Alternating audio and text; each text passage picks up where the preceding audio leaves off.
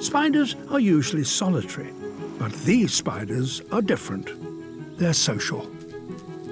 They live in groups of up to 100, and they're all related, brothers and sisters, parents, uncles and aunts, all on the same web. They live side by side and hunt together.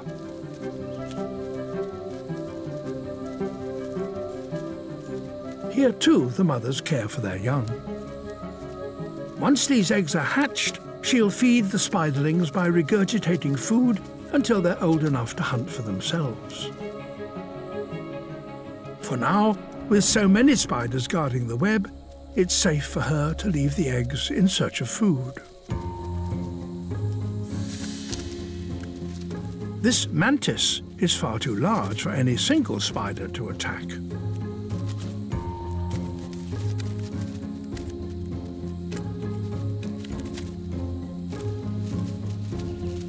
So instead, they collaborate. All the nearby spiders help to hold it down.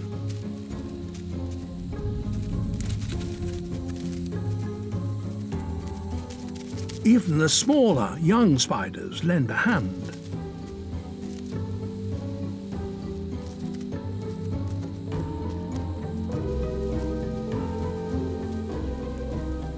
Eventually, when their prey is exhausted, the spiders feed.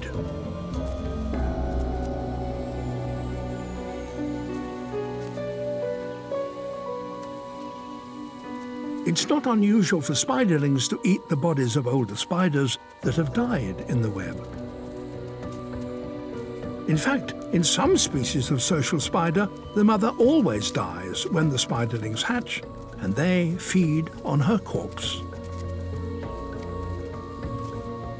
So the generations pass and the family thrives. This vast web will persist for perhaps 5 years until eventually the family moves on.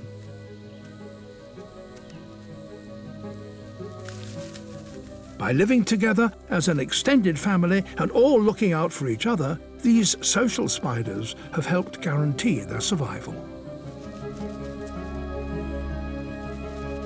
But some insects have taken this practice a stage further. Family members have begun to specialize.